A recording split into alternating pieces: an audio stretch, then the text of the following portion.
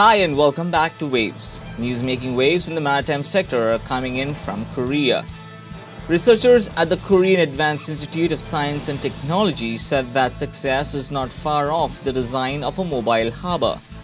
Researchers have conceptualized the mobile harbour as a lean, lightweight system for unloading container ships along any coastline.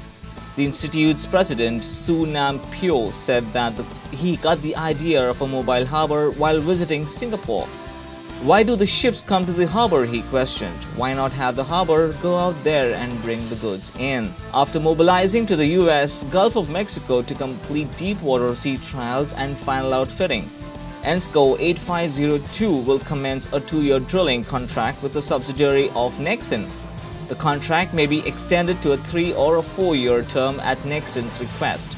Drilling operations are scheduled to commence late in second quarter of 2010. Some news from China. The Chairman of China CSSC Holdings, China's largest shipbuilding group, has recently visited the site of a new shipyard under construction in Zhuai, Guangdong.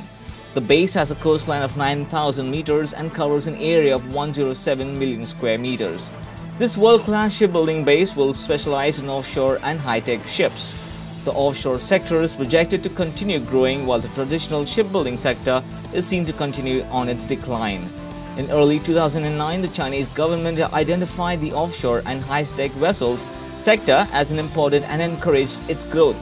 CSSC said that it believed in the development of the ocean engineering equipment to upgrade China's shipbuilding industry. That is all the news making waves as of now. Stay tuned for more news later on. See you then.